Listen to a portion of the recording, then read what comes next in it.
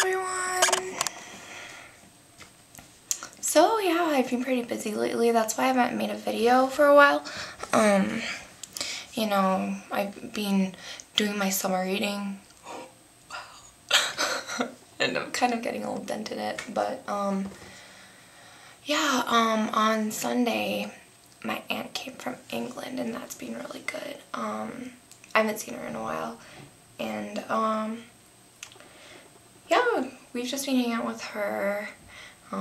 She brought a ton of food and stuff from England. Like, she brought these. They're called Percy pigs.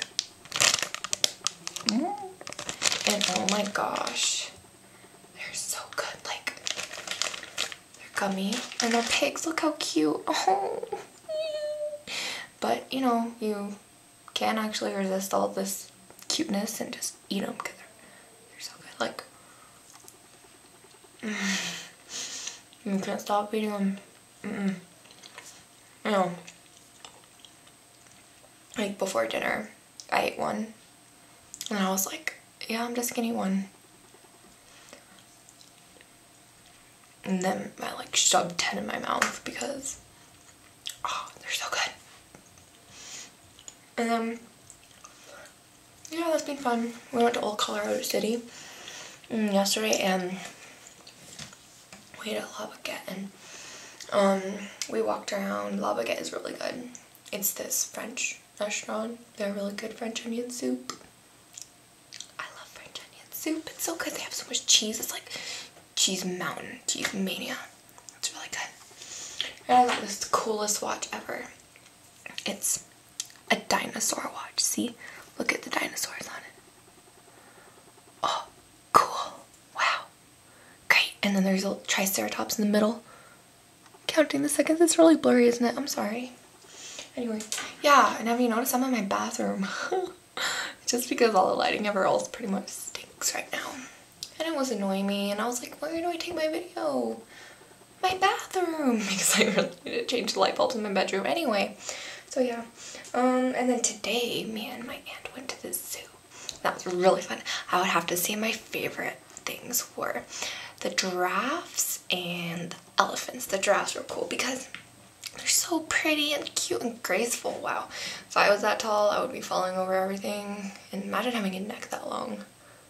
Like, it'd be so weird. Anyway, and you can feed the giraffes. Like, you can buy these cracker things. They're kind of a mix between a graham cracker and a wheat thin. And then, you know, you take them and you hold them out to the giraffes. And then they reach out at you and with their big long necks. And then they have these long tongues that just, like, keep going everywhere. It's crazy. And they're purple out of all the colors. They're like purplish gray, really purple, and they'll stretch, flex, get everywhere, and then they wrap around the cracker and pull it back, and you're like, because crazy. Oh. It's so fun. I recommend going and feeding giraffes someday. And my second favorite thing was seeing the elephants, because I love elephants. Oh, they're so cute. And their ears. Oh, I love how they fan themselves with them. Oh, I wish I had ears that big that I could fan myself with.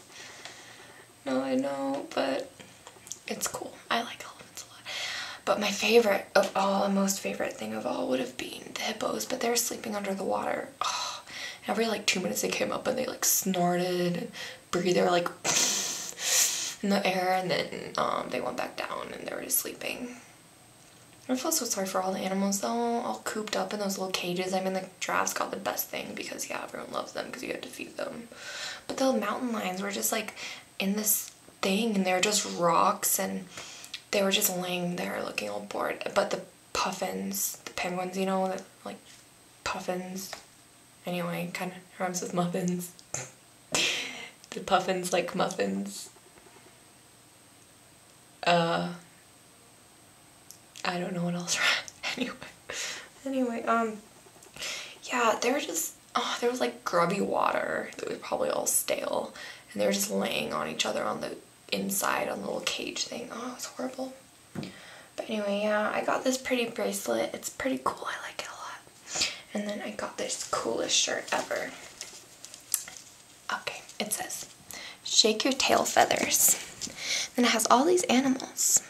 Not necessarily birdsie, giraffe, an elephant, wow. And they're all shaking their tail feathers. Cool. And it was on sale, it was only $10. Wow. So I was pretty excited, and so yeah, that was great. We've been having fun. I'm excited for 4th of July. I'm not that patriotic, but I love fireworks. And I'm going to this party thing. And at that party, the boy that I like is gonna be there. I'm really excited. Yeah. I'm not 5, but I'm so excited. Woo! It'll be great. Okay, anyway. Okay, I'm gonna talk about books. Woo! Okay, I've been reading non-school books. And these have been what I have been reading. That makes any sense?